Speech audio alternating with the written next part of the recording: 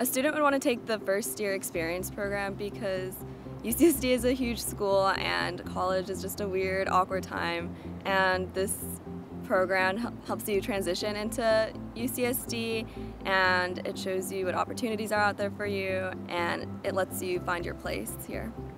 After taking this course, I feel like my transition into UCSD became a little bit easier just because I made a lot of new friends in the class, and I also learned about all the resources available on campus, and they made an emphasis on the fact that we don't need to worry about what our major is right away, and that took a lot of stress off of trying to decide what I was going to do right from the get-go.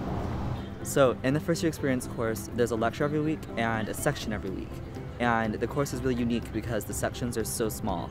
And you get to become friends with your TA and really talk to them on a one-on-one level.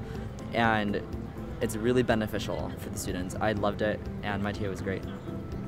The first year experience course is particularly valuable to freshman students because when you come to school, you are, on your own for the very first time, and everybody else that's also a freshman is in the same boat that you are. So taking this class gives you the opportunity to make connections with other people that are going through the same thing, and it allows you to branch out and start a new life. I definitely think freshmen should take the first year experience course because when you arrive on campus, there's a lot of questions you have and you don't really know how to ask them or where to ask them. And they get answered in your TA sections and by the professors in the first year experience course. FYE is valuable because it's another resource and it scales down this large university into something that helps you understand it and that makes you want to get involved.